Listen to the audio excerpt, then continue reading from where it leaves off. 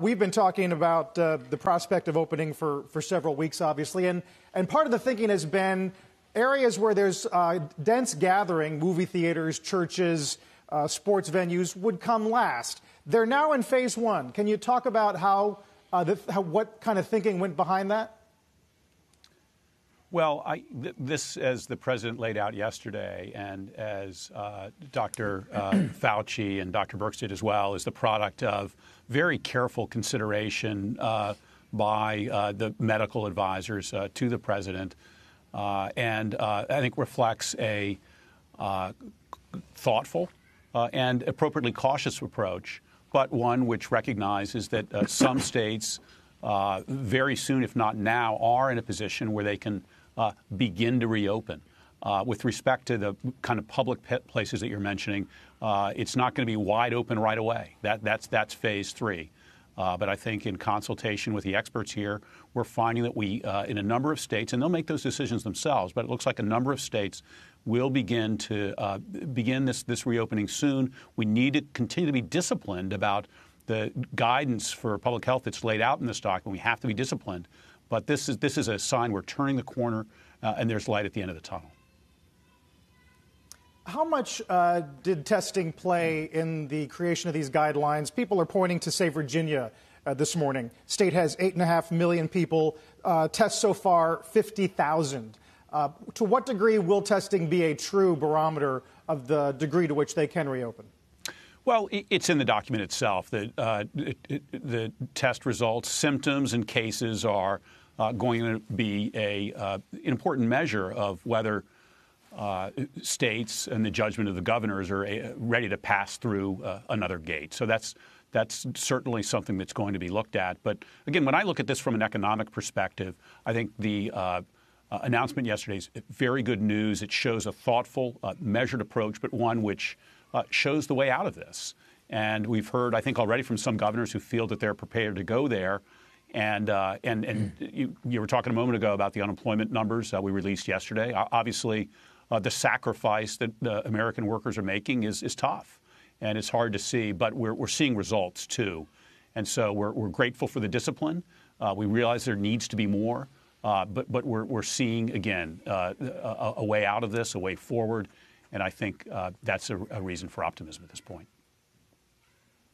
Is there, you didn't really lay this out, but is there an expectation of which states you would imagine would be most aggressive here? I don't know if that's part of the matrix or whether or not you're really trying to leave that to governors, but you must have a sense politically of which governors are really champing at the bit.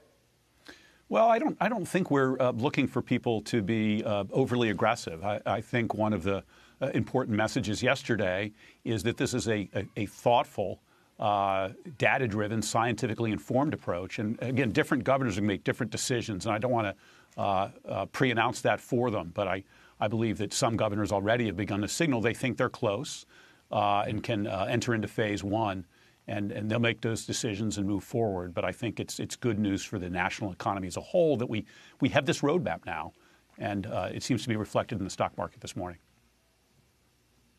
Secretary Scalia, it's Sarah Eisen. You know, there are so many Americans right now that are risking their lives to take care of critically ill patients in hospitals, to make sure we have groceries on our shelves, to make sure the streets are safe.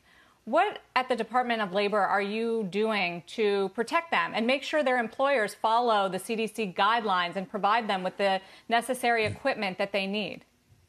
Well, you know, Sarah, as you say, I mean, this is a war of sorts. And the front line in this war is different than in the past. It includes our healthcare workers who are doing amazing things right now and are making some sacrifices and taking some risks.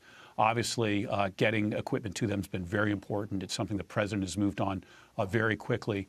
We at the Department of Labor have been working with the CDC to make sure that the right information, the right guidance is being provided to those companies so that they can take care of their workers. We at the department are also receiving and looking into complaints when we have them. And something that I've certainly emphasized and will continue to emphasize is that workers who have concerns have a right to raise them with their company.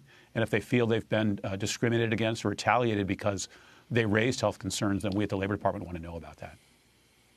Why have you not been more aggressive to publicize those complaints, to issue citations? A lot of people wondering why you're not using OSHA, the Occupational Safety and Health Administration, to do more to protect workers, and why we're starting to see things like strikes and more publicity around Amazon warehouse workers and other sort of complaints by workers that they're not getting what they need. We are doing more. OSHA was putting out guidance on precautions to take in the workplace as early as January. I think January 22nd was the first time that they began putting out guidance. They've been doing that regularly. They've also taken steps to help free up the supply of respirators to healthcare workers. They are receiving complaints. It's not OSHA's practice to announce complaints when they're received, but we're receiving them. We're looking into them. We are contacting companies where there are concerns. We've seen some results. And so they are very much engaged now, and I'm in regular communication with them about the steps that are being taken, both to work with CDC to ensure worker safety and also to protect their ability to step forward if they have concerns.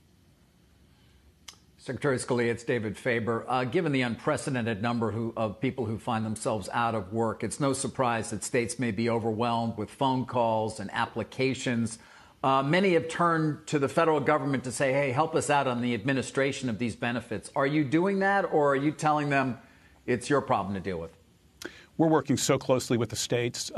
When we look for, I think, bright spots, good news, and what the country is dealing with right now, one is certainly all of the quick steps the President and Congress took last month, 3 major pieces of legislation in 3 weeks, including that unprecedented unemployment insurance payment that was put into the CARES Act, $600 a week additional on top of what the states provide. Now, unemployment insurance is a state-run system, but we have $1 billion that we are giving out to help them with those systems.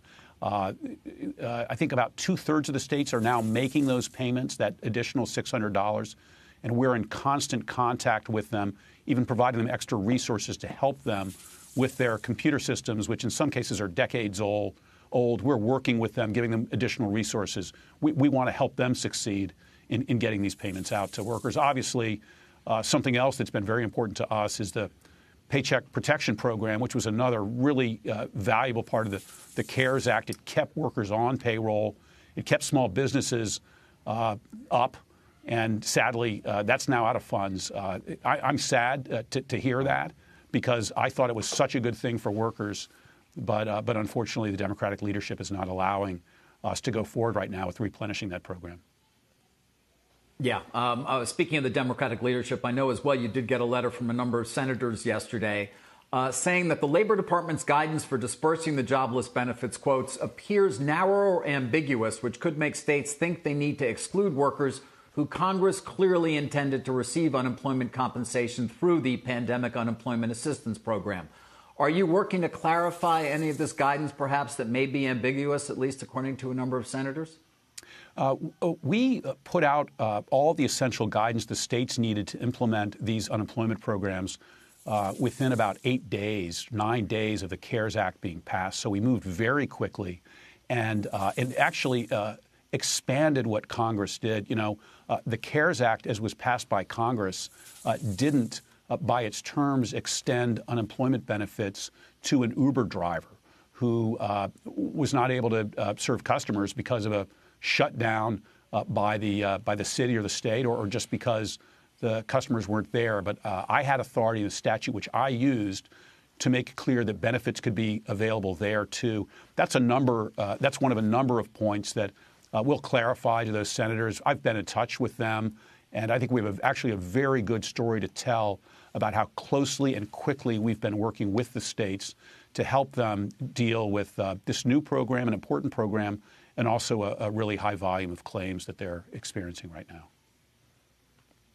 Finally, Mr. Secretary, you mentioned Uber. We've had some investors come on our air recently and complain about gig economy companies like Uber who, because they kept employees as independent contractors, never paid into the unemployment pool. And as a result, we are now all paying for those drivers who are trying to collect claims.